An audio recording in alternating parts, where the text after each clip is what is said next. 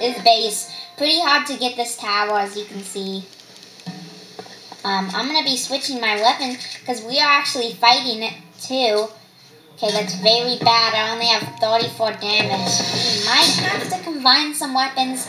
We'll get into that. So you can launch up and then straight away you can see the Coliseum right there. Pretty easy to get to it, and it does matter how much stamina you have. But yeah, I have 1.5 bars. That you will not have to use all of it. If you just have one meal, that's okay. But you probably have more because you want to be farther in the game with this because this boss is hard. And yeah, but it does give you a very good reward. So you can see it now. We're coming up on the Coliseum.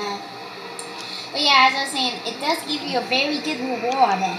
Yeah, a very cool costume. Just a headpiece. And yeah, there's lots of costumes you can collect all from. Here it is. So first, and that's how to find it. You just go to the Coliseum. To watch the rest of the video, please go to Eli and Isaac's videos and search up how to find the Thunder Gleerock. See you for the next episode. Thanks for watching. 2 things you should know in the Legend of Zelda 2 so you can